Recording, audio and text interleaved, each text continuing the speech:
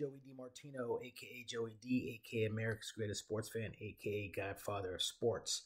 On Saturday, December 16th, 2023, I attended the Delaware Bluecoats G League basketball game at Chase Fieldhouse in Wilmington, Delaware.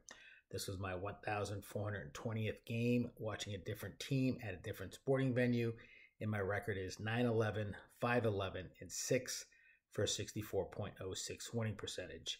The Bluecoats lost to the Long Island Nets 125-117 in front of 1,230 fans.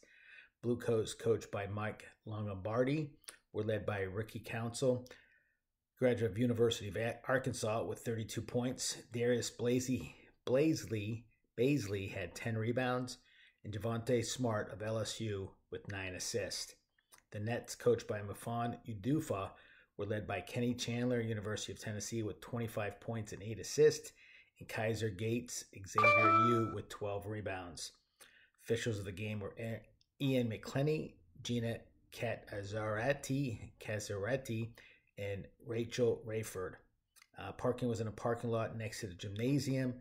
Food and snacks were good, and the Fieldhouse was a good place to watch a G League basketball game.